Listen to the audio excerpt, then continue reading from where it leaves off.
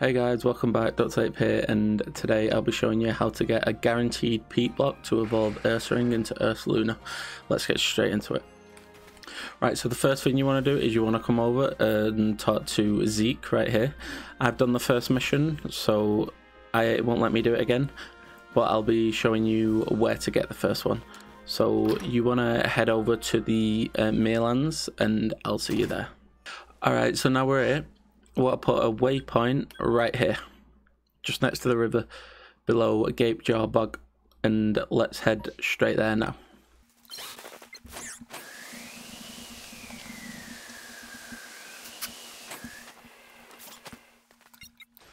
Alright, so this is where we'll find her, just in front of this tree. You'll see Wanda, just speak to her, and then after you've done that, we can head back to the Galaxy headquarters.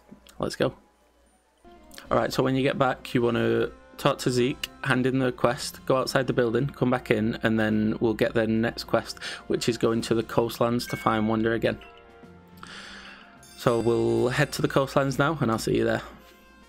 Alright, so we're at the coastlands, and what we want to do is we want to put a waypoint just below Castaway Shore on this little island here, and then we'll head to that now.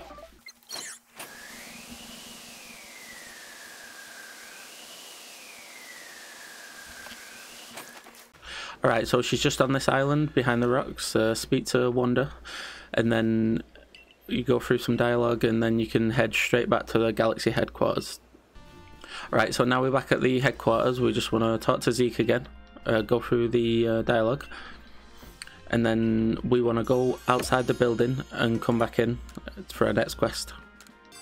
Okay, so this time we'll be going to the Highlands for the next quest, and I'll see you there. Okay, so when we're at the Highlands, we want to head to the mountain camp because it's right next to the mountain camp under Lonely Springs, just there on that cliff. So we're going to head there right now. Alright, so we want to just drop down below this cliff, make sure you don't fall all the way down. And here's Wanda. And then you'll go through the dialogue and then back to the Galaxy headquarters for the fourth one. Okay, so we want to speak to Zeke again and get our reward, and then go outside the building, come back in and get the next quest.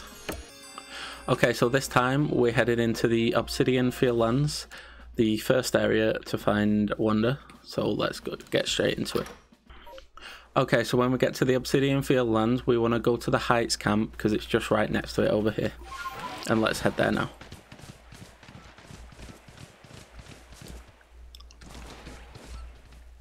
Just down at the bottom of this cliff. And round this corner, and there she is. This time we'll have to fight 3 level 50 Parishes.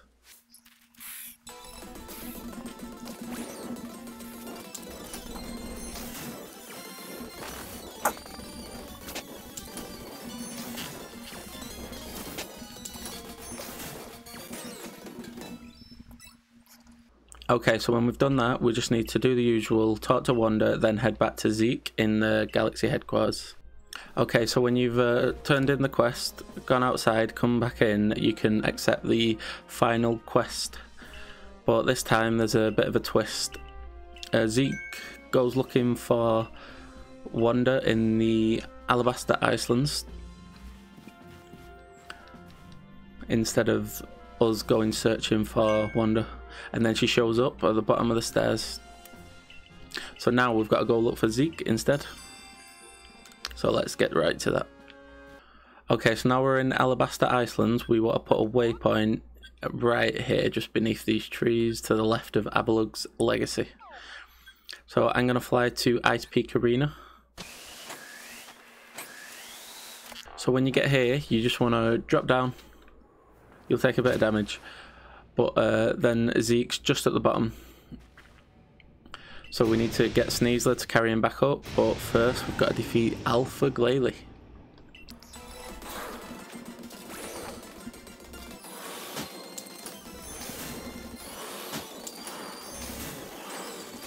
So now we defeated Alpha Glalie, we just want to explain to him that Wanda was back at headquarters, and then we're back out at the entrance.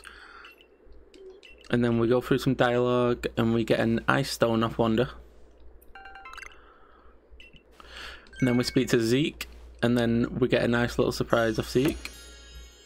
For the completing the mission, we get 5 star pieces and a Peat Block, which we will use to evolve Ursaring into Ursaluna. So what you want to do now is you want to head back to the village and then come back out, and we want to head to the Crimson Meerlands because that's the only way to evolve Ursaring on this game. Now what you want to do is go to nighttime, and we can only evolve Ursaring when it's a full moon and by using the Peat Block on him at Crimson Meerlands.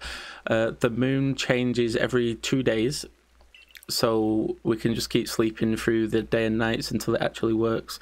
And a quick way of doing this is by just hovering over your Peat Block, and if it says incompatible, go to the next day. If it says compatible, then you can evolve him. It's a full moon for 2 days.